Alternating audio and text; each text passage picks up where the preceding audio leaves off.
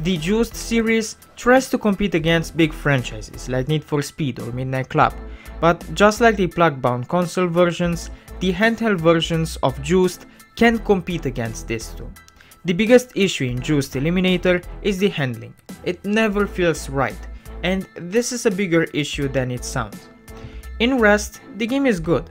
You get to choose from a decent handful of game modes. Arcade mode is a series of challenges in different cars and tracks, and considering that the game has 60 vehicles, which you can also tune, you will have what to play.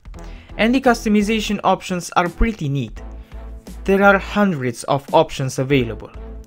In the career mode, you kinda get what you would expect. You start small with a few money in your bank, and by winning races you unlock more stuff.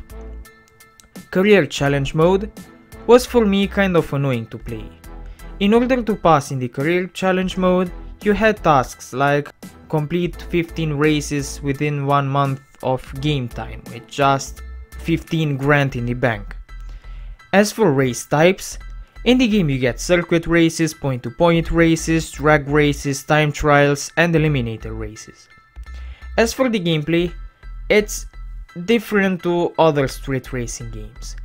Here, unlike Need for Speed, where speed is king, in Juiced, driving clean is king. You need to watch how you drive, as even small crashes can have a significant impact on your car. First, the neon light starts to flicker, and then your nitro starts to leak, after that your turbo will go, and finally the steering. At this point you might as well just give up and start the race all over, because you are most probably not going to win with your damaged car. But don't confuse the game with a racing simulator, cause it isn't. The controls feel weird. There are times where they feel too loose and times where they feel too tight, but they rarely feel good. And also, even if damage plays a big role in the game, there are barely any damage models on the cars you drive, which is a big step down. Overall, the concept of the game isn't bad, but the execution made it less great. The content is great, it has many race types, multiple fun game modes, you can customize your vehicles in countless of ways, but as good as the content is, the gameplay isn't all that great.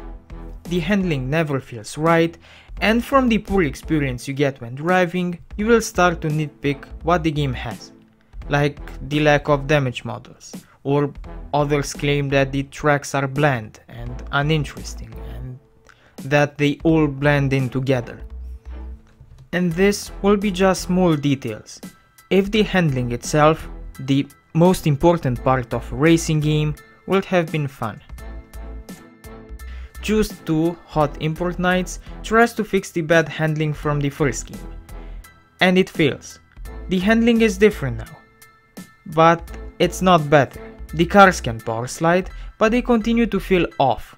You never feel comfortable when handling them. A nice new addition in the game is the new spook meter, which means that when you draft behind an opponent long enough, they will get nervous and screw up.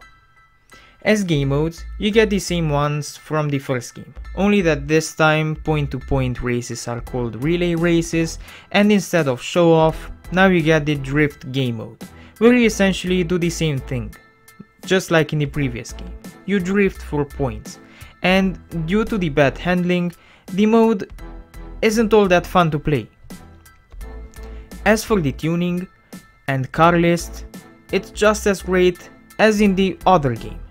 It's too bad that this game too has bad handling. In a racing game you absolutely need to make sure that the driving mechanics are the best, as the game is based around driving. But unfortunately, the driving isn't that great. It's inconsistent, and that alone drags the game from being very promising to being forgettable. And it's really sad, because you can see some improvements in the presentation from the first game to Juiced 2. And even with the handling, you can see that they tried.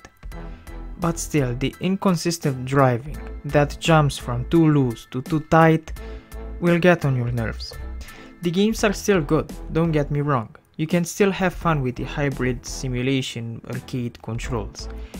But me and the other reviewers that played the game were annoyed by the handling, and this isn't good in a game based on driving.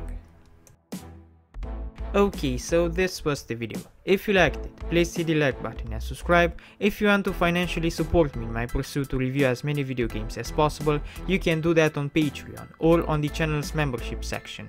You will help me a lot. If you want, you can follow me on Twitch, Instagram or Discord. And if you want to see another video of mine, just wait till I stop talking and there will be thumbnails of other videos I've made. Thanks for watching.